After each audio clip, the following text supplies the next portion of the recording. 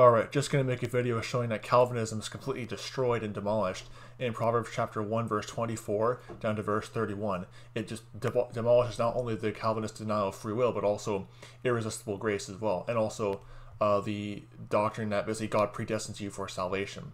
Okay, the passage in Proverbs chapter 1 verse 24 to 31 is a good foreshadowing of the great white throne judgment, and it clearly shows that mankind has the ability to accept or reject God, which again refutes both irresistible grace as well as the false predestination of Calvinism.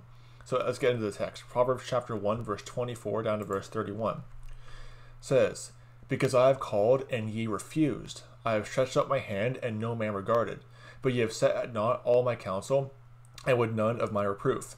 I will laugh at your calamity. I will mock when your fear cometh. When your fear cometh as a desolation, and your destruction cometh as a whirlwind, when distress and anguish cometh upon you, then shall they call upon me, but I will not answer. They shall seek me early, but they shall not find me. For that they hated knowledge, and did not choose the fear of the Lord." Verse 30, "And they would none of my counsel, they despised all my reproof. Therefore they shall eat the fruit of their own way, and be filled with their own devices." Now again, not good at reading things on a computer, but notice there, eat the fruit of their own way.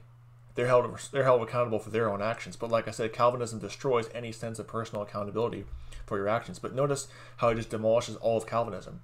"I've called, but ye refused." Irresistible grace refuted right there.